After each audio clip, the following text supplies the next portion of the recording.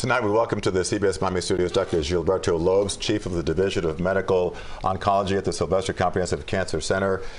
There's a lot we don't know, Doctor, about what she has been diagnosed with in terms of the specific type of cancer.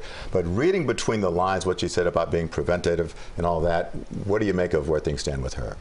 First of all, thank you for having me here tonight. It is always important that we talk to our community about cancer.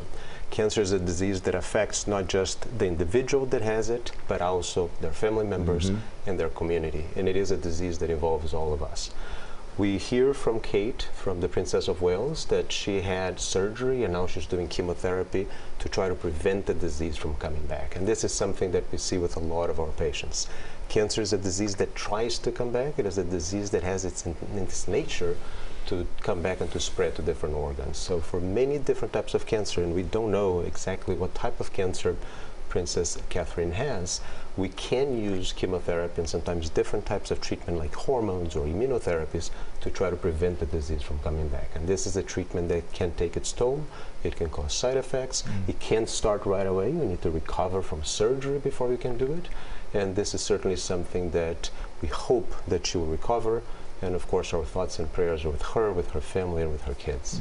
Something I find really interesting here is that when she had the abdominal surgery, she went in saying it was non-cancerous and that her doctors told her that it was non-cancerous. But then after the surgery, after further research, they did find cancer. So can you explain the progression? How does that happen? Absolutely. That's one of the most important things and difficult things that people living with cancer have to deal with. And it's the uncertainty that we have. It's difficult when you start feeling that something is wrong until you get an imaging study and then you find something, a mass, a tumor, a nodule. You need to get a biopsy to find out what that is. And as you move through that process, there's a wait. It's weeks, sometimes maybe a month, from the moment you fell sick to the moment you hear you have cancer. And at that moment that you hear you have cancer, your world completely disappears. Everything becomes dark. And that's when you need to trust your healthcare providers, your doctors, and those people in your family that will be helping you, because this is not something anybody should have to go through alone. Yeah. That uncertainty is something that patients with cancer have to live with. And sometimes you go in thinking what you have is a cyst, if it's, let's say, in the ovaries. And at the end of the process, when about a week later, after you had that procedure, had the pathology results, which is the doctor looking under the microscope and checking exactly what that mass, what that tumor, what that lesion was, then sometimes you get surprises.